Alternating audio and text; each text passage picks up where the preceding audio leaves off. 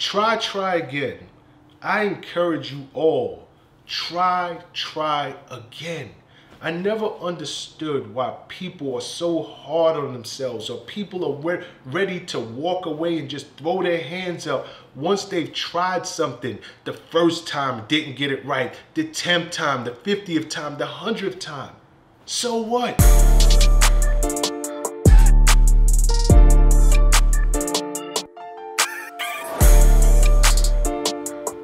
Give it another try. We've all heard the legend of Thomas Edison trying to invent the light bulb. It's said that he tried 10,000 times before he got that bulb to light up.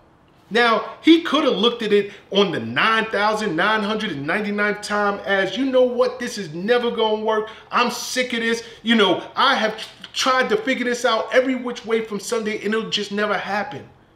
But he didn't have that mentality. He had the mentality of, you know what? I have figured out 9,999 different ways that this won't work. And let me just go back to the drawing board and rework some calculations. And here on the 10,000 or so time, he hits the switch and the light bulb comes on. We gotta really rethink the way that we look at these challenges or these obstacles. Like, let's just be honest with ourselves. There is nothing, I mean, we're human beings. There are very few of us that come out of the womb and we're just experts at something. Now, from what I understand, there is a very small fraction of the population that are these savants. Like, you know, they can go and see a piano for the very first time and really just study those keys, and then they get on it and they're playing away. All of a sudden, they're Mozart.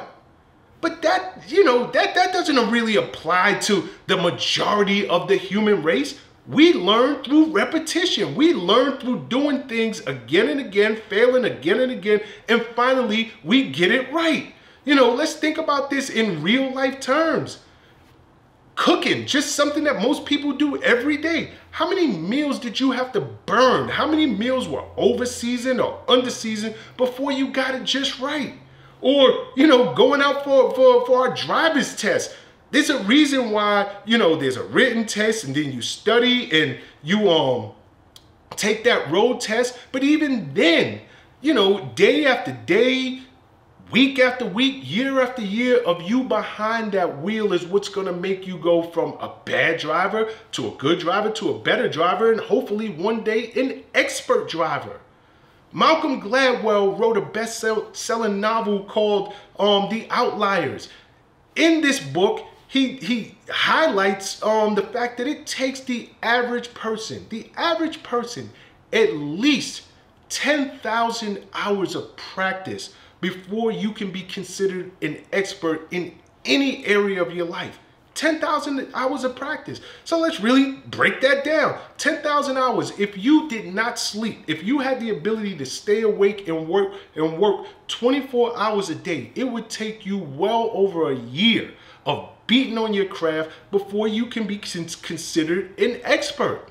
But most of us, we don't have that kind of time. None of us can stay up for over a year straight. Yeah, we're willing to put in 8, 10, 12 hours a day. Even if you did 10 hours a day, let's say, for 7 days a week, no days off, it would take you over 3 years before you hit that 10,000 hour mark. So stop giving up on yourself. You know, if it took over 3 years to hit that 10,000 mark and for you to be considered an expert, why are you giving up on yourself so early, especially if you're not dedicating at least 8, 10, 12 hours a day at your craft? There's a reason why, you know, we could just think in team sports. There's a reason why, you know, people are in the gym and they're shooting away. Because they want to make sure what's done in the dark, or better yet, you know, you see the baseball players there in spring training and, you know, coaches got these guys running outside and it's hot and they're sweating, but they're practicing these drills and they're practicing throwing and hitting and all these different things because they want to make sure all that they do in the dark, when the lights are not on, when there's no cameras, there's no reporters there, they want to make sure that when they finally come to the light, what they have done in practice is just, you know, another day at the park. It's just another day in the gym. Now they're experts. They are playing on elite levels, but they didn't start out that way. It was years and years of, you know, little league and going up and playing for your high school and your college. And finally you get bumped up and you're in the big leagues now. Nobody just started with the ability to play at that high level. So why are you holding yourself to such a high standard? Stick with it. Don't give up. It's there for you. The people who are doing exactly what you want to do, the people who have made a name for themselves in the industry that you're trying to get in, I can assure you, long before you ever knew their name, they were putting in their hours at the gym, figuratively. I guess I'll leave you guys with a quote because it means a lot to me, and hopefully it will help you. The master has tried and failed more times than the amateur has even tried. Something for you to think about. Peace and love. Make every move a power move, and I'll catch you all on the next video.